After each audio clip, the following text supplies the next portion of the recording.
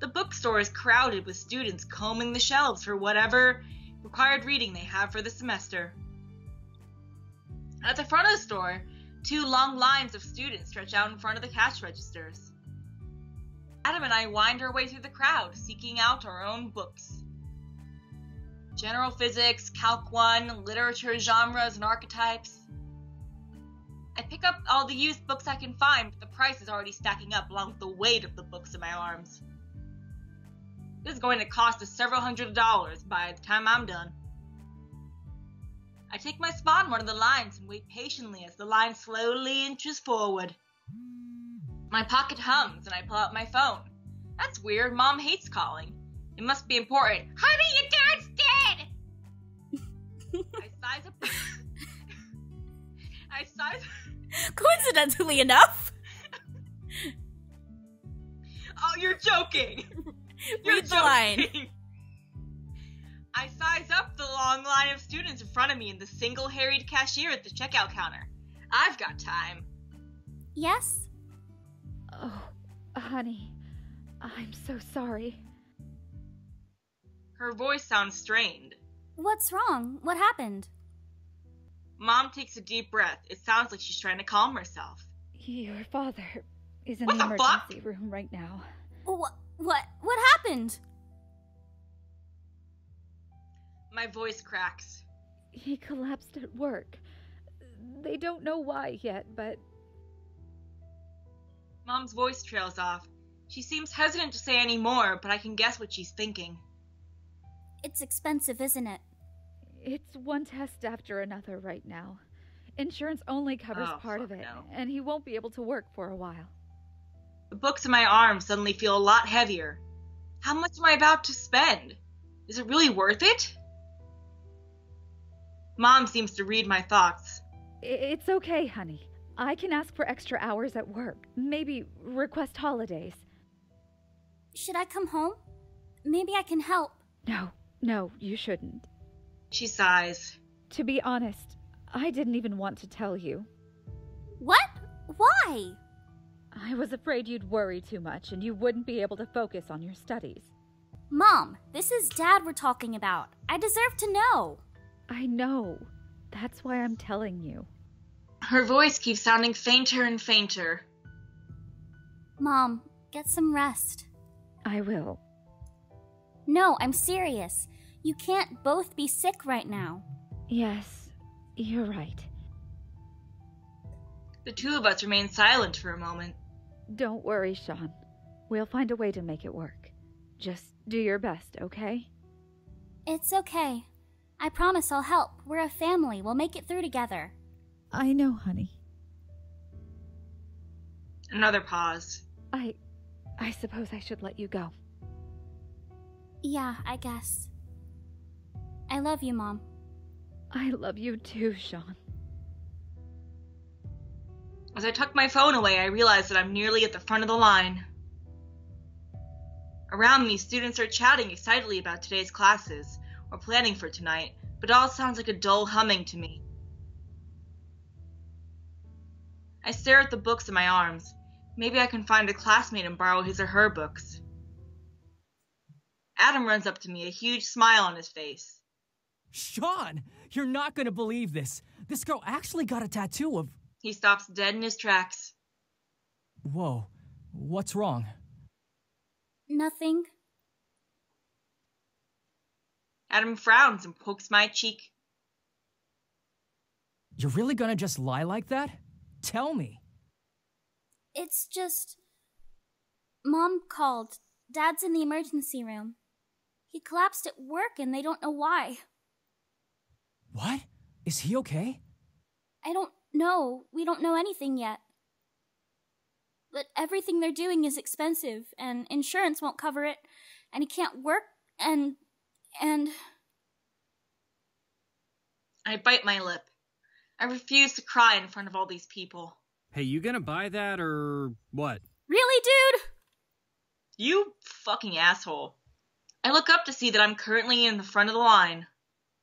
Oh, I'm sorry. I rush forward and dump my books on the counter. The cashier rolls his eyes and starts scanning my books. Freshman. I'm gonna have a word with your manager, buddy. Yup. He mutters just loud enough for me to hear. Oi, shut up, guy. She's got a lot on her mind right now. Uh-huh. They don't really pay me enough to care. They're not gonna pay you Do they at pay all you to be a soon. jerk, Yeah, really. Or are you always like this? The cashier ignores him and hits a button on his register. The total cost of all the books flashes on the screen. My eyes widen. Oh, As I fumble with my wallet, Adam steps in front of me. I've got it. He pulls out his wallet and hands a card to the cashier. The cashier swipes it before I can protest.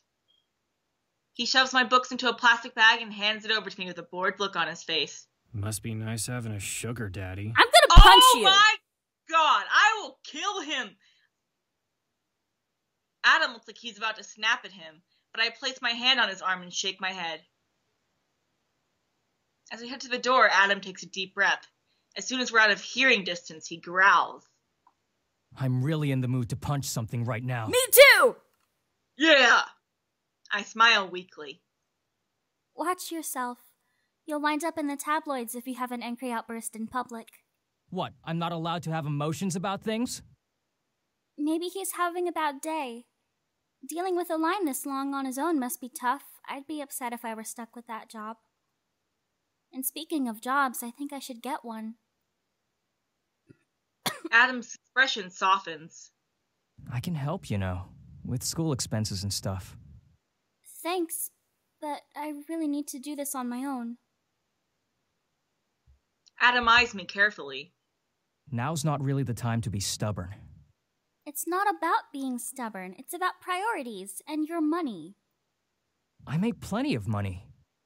I hate to have to be the one to remind you, but you've only kept enough for your own tuition. I can't ask you to stop donating to charity just to pay for my bills. It wouldn't feel right. Adam looks like he wants to protest, but my phone beeps, and I know that indicating that I've set my alarm. I pull it out and glance at the calendar. Oh, I completely forgot. I have a meeting with my advisor today. Advisor? Yeah, since I missed orientation, I'm going to speak with him now. Oh, I guess I should schedule one of those meetings then. That would be advisable, yes. Ha, Aha! advisable. That wasn't on purpose. He gets me! He gets me! He gets me! Anyway, I gotta go. I'll see you later. Are you sure you'll be okay?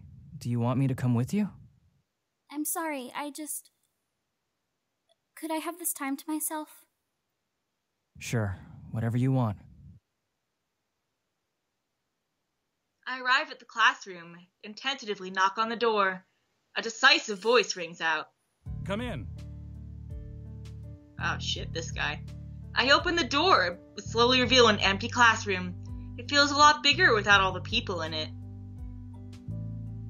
My advisor is standing near a desk piled high with papers. Well, I finally get to see Professor Cobalt up close. I'm not sure where Dad got the idea he's a hitman. Sean Gooden, yes? Have a seat. On the desk in front of me sits a tiny Zen garden with a little rake. Wow. Next to it sits a plastic frog on a wooden puzzle cube. He points to a small plastic box filled with coins. Coins from around the world. They're from students who've studied abroad. I see. First, am I pronouncing your name correctly? I nod. At least he asks. Excellent. There are so yes, many unusual that's a good names. thing. I always worry that I'm saying something insulting in Oh, one's he's a native nice tongue. person. What's wrong with our dad? Of course, I find my name to be wholly commonplace. Oh. But in other places, it must be rather exotic. He chuckles quietly at his joke. How are you liking your first day? It's been fine so far. Different from what I'm used to. College is like that. Are you enjoying yourself? Yes, of course. You don't have to say that for my sake. I won't be offended. It's my job to help you have the best college experience possible. Wow, wish my advisors were like that. It's not that, sir. I'm just a bit, distracted. I hope it's not too rude of me to ask what's on your mind. Well, I'm not sure if I should be saying this, but I just found out that my dad won't be able to work for a while, so expenses are going to be tight. I was wondering if it was okay if I got a job. Ah, I see. Professor Koval digs through the piles of papers on his desk and pulls out a yellow sheet. It's not uncommon for students to hold jobs, and you don't need the school's approval to get one. He hands me the sheet. But you might be interested in this. It's a grant application for students with financial needs. Your current situation sounds like it might count. If you're approved, the school will lower your tuition as long as you maintain a C grade or higher. Really? Tuition is expensive, and we know it, but we don't want to turn away someone who wants to learn. I look at the sheet in my hands. Everything looks fairly straightforward. Thank you, sir. Don't thank me. It's my job. I'm still grateful. Professor Koval waits for me to look over the sheet before he speaks. Have you thought about a major for yourself yet? No. Honestly, I have no clue what I want to major in at all. There's no rush to decide immediately, but you should keep it in mind as you take your classes. Yes, thanks. Very well. That's all I wanted to talk about. You can bring that form back to me or drop it in the office mailbox. I'll do that. Thank you very much. Take care, Sean. As I walk back to my dorm, I feel a little lighter already. If I can get this grant, that'll be a huge help. Yeah. I'll still have to get a job, but I'm sure I'll be able to find something. I fold the form up and stick it in my pocket. As I do, my hand brushes against the playing card that Benito gave me. I pull it out and look at his number. He never said whether or not it was a paying job, but it couldn't hurt to ask. I punch his number into my phone and send him a text asking if he's still interested in working with me. My phone buzzes a few seconds later. These aren't voiced. Oh, let's talk. I'm still on the campus near where we met. Come see me. That's not my voice either. I don't see Benito anywhere, but the crowd of people gasping in surprise in the corner gives me a pretty good idea of where he is.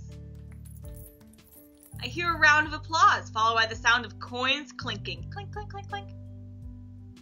As the crowd disperses, I see Benito counting out coins and a few odd dollar bills. Dollar bills, Looks like y'all. I'm set for dinner tonight. Not sure if he's joking or not, I simply nod in response. I'm glad you came. I didn't think you'd actually accept. About that.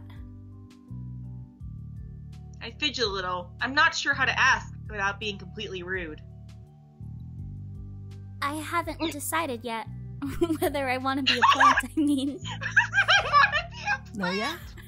Well, what do I need to do to convince you? He sounds serious, as if he's discussing a business proposition. The thing is, I need money, and I feel like such a terrible person for asking you. I see. He pulls a quarter out from the pile of coins he collected and idly rolls it back and forth on the back of his knuckles. After a few seconds, he nods. I'm afraid that I don't have much money to offer, but I'm currently in the talks for a TV special right now. If it comes through, that'll pay pretty well. Oh, that would help a lot. He eyes me searchingly. His fingers move quickly, flipping the quarter back and forth on the back of his hand with increasing speed. What happened? What? Something happened to you after we met this morning. What's wrong? Nothing's wrong.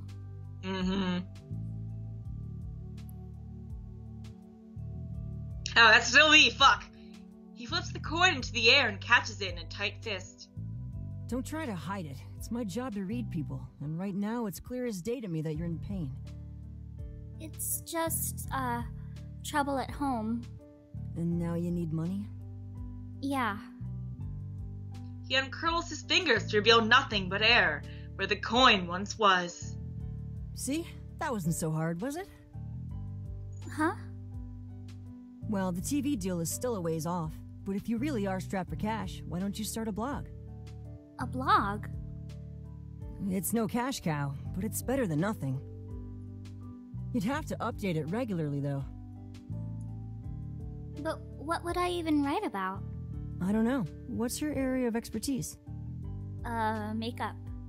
Makeup! He raises an eyebrow. Hey, you don't have to look at me like that. How am I supposed to look? You're not even wearing any makeup, and yet that's your area of expertise? Oh, Benito the Blunt Man. My mom's a professional makeup artist. I've been learning from her and working as her assistant for years. But it's not just for me. I mean, you already pointed out I don't like being noticed. So I've always tried to avoid wearing makeup. It just makes me feel weird.